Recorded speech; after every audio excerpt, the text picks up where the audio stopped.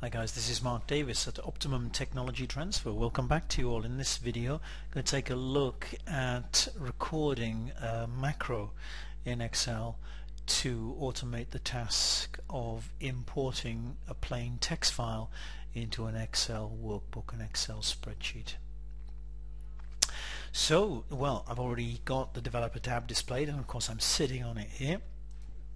As I mentioned previously, if you don't have the developer tab displayed, simply click File, go to Options, Customize Ribbon, and of course make sure that the developer tick box is ticked or checked, and click OK. In the code group over on the left hand side, I'm going to click Choose to Record Macro, Import Text. File is going to be the name of the macro. I'm going to click or tab into the shortcut key box, and I am going to put a capital I in there, for example, to import. What I'm also going to do in this particular case is to make it quite a generic macro, so I am going to store the macro in the personal macro workbook. That's something called literally personal.xlsm in Microsoft Excel. This macro imports plain text. That's going to be the description, and click OK. The tape recorder, that classic analogy, the tape recorder is switched on. I can see that record macro has now become stop recording. I press Control O on my keyboard, click Browse, double click the appropriate file, give it a moment or two. There's the text import wizard dialog box. Click Next. Tab delimited, exactly what I want. Checking out my sample, my data preview, perfect. Click Next once again. I'm not going to make any changes to the nature of the data. Simply click Finish.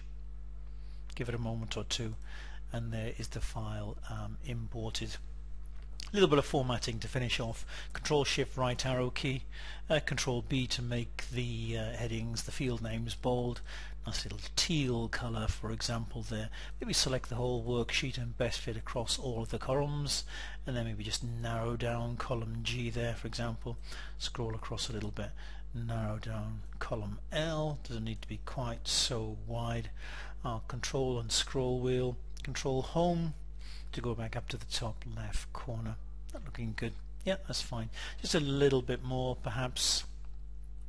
Select the headings, the borders drop down. I'll choose more borders, and from the color I don't want automatically like an orange to contrast with the teal, a bottom border there. Click OK. I'm going to increase the row height, so it can be a good idea to think it looks really quite neat. I think if you are going to increase the row height to middle align, particularly with my captions on my headings there, so do that, and then like I say, increase the row height. Let me just click away so we can see that. Yep, reasonably neat, reasonably tidy, I think. Go back to the developer tab and then click stop recording.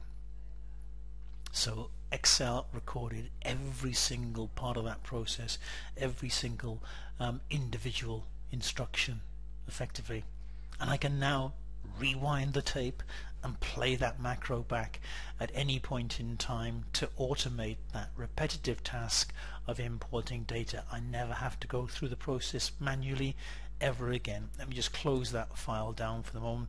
I'm not going to bother saving that. What I am going to do is I'm going to Control Shift and the letter I, give it a moment or two or three or four, and there we go. There's the running of the macro. Done it all automatically for me using a macro. Macros, wonderful, wonderful, wonderful tools in Excel, generally in Microsoft products, of course. So that's another recording macros in Excel. It happens to be Excel 2016, but this functionality is available, of course, in older versions. No question about that at all. So that's it from me, Mark Davis at Optimum Technology Transfer. Do search for my other videos here on YouTube, but take care and bye bye.